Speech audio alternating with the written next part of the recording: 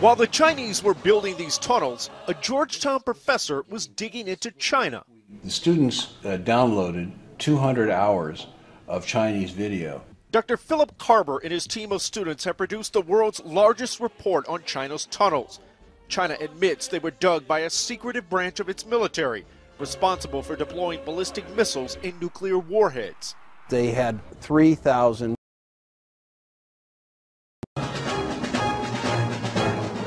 While the Chinese were building these tunnels, a Georgetown professor was digging into China.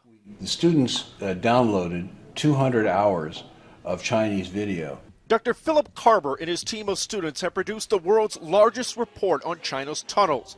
China admits they were dug by a secretive branch of its military, responsible for deploying ballistic missiles and nuclear warheads. They had 3,000 miles of these tunnels, 3,000 miles. Can you put that in any perspective? Imagine a tunnel 30 feet by 20 feet high running from Nova Scotia to Tijuana. Carber is a former Pentagon strategist who used to look for weaknesses in the old Soviet Union.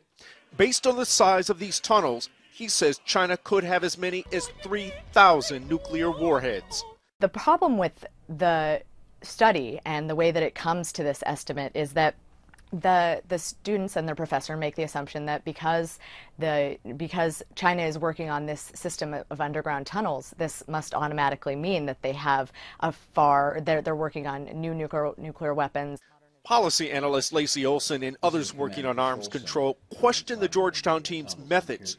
Olson says suggesting that China has 3,000 weapons is a huge jump from the current estimate of a few hundred warheads and could lead rival Asian nations to start an arms race. These all lead us to estimates that could potentially impact foreign policy in a very negative way. But students who slogged through 200 hours of video and translated more than 1 million words disagree.